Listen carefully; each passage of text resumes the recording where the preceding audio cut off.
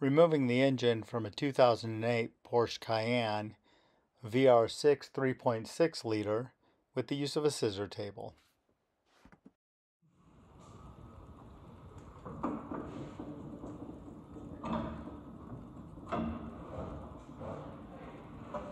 Okay, you're going to bring it down a couple inches and then you're going to do a walk around and double check everything. Oh my God, 2 inches. Yeah, keep going. 2 inches is a few. Okay, you're about 4 inches now, so what you want to do, look around, look up and down, make sure it's not caught on anything. Hey, what? What's that? Smith, you got it.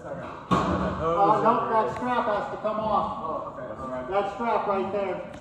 This one right here? Yep. So raise it back Yeah, up, you gotta- take that strap off.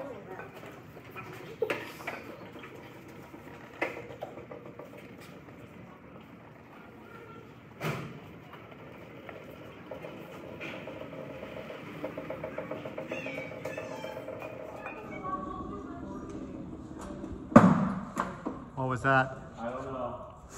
Okay, look around, see if you can figure it out. I think it was resting on the AC pump a little bit. And it just Oh, okay. fell off. Okay.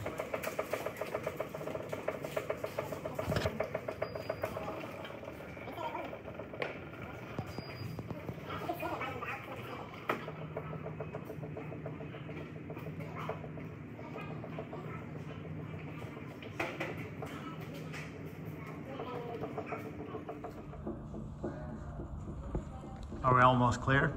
Almost.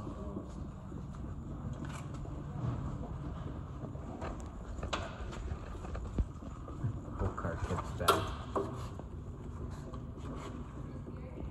I think we might be clear. Yep.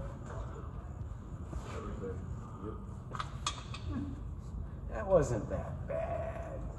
It was absolutely terrible. That one.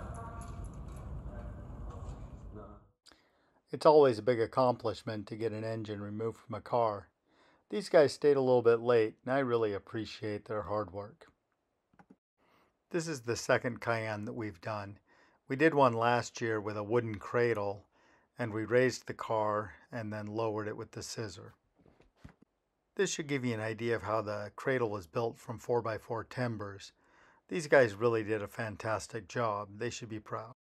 I'd like to give a huge shout out to Maximilian Motorsports for the donation of the Cayennes, Kiwanis and i5 Auto Group for the donation of the lifts, and for everybody in the community and students for making this program possible.